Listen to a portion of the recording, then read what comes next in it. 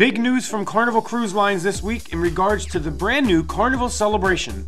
Carnival Celebration will offer a long list of highly anticipated features taking cruise vacations to the next level. From boat roller coaster to her unique new zones and dining venues.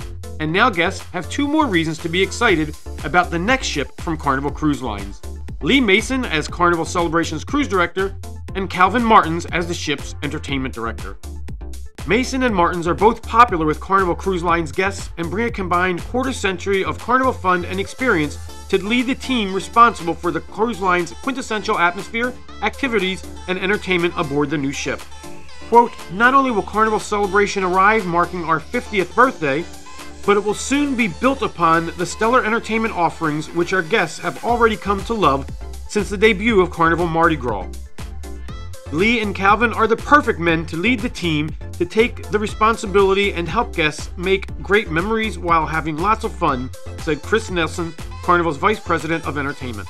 Mason, who is currently serving as the cruise director on Mardi Gras, is from Cumbria, England, and has served as cruise director on several ships across Carnival's fleet over the past 6 years, having trained at the American Musical and Dramatic Academy in New York City.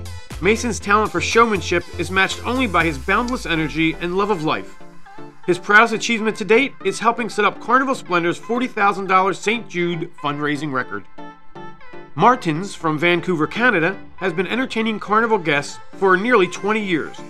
Having joined the company as part of the team on Carnival Holiday, he has helped bring life to much of the entertainment programming Carnival fans enjoy today and is a mentor to many entertainers across the fleet.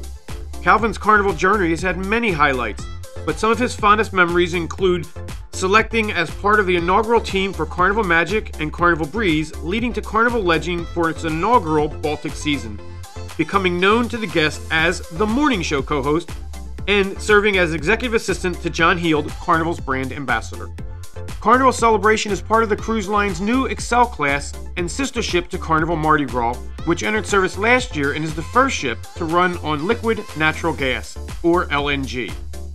Carnival Corporation pioneered the introduction of LNG fuel in the passenger cruise sector as part of the company's ongoing commitment to sustainability and emissions reduction. Carnival Celebration will arrive at its new home port of Miami in November and will debut alongside the redesigned Terminal F at Port of Miami. The new terminal will be amongst the first in Port of Miami to be shore power ready in 2023.